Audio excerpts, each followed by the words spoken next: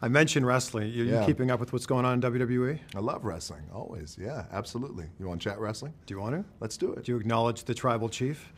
I do. It's my family. Yeah.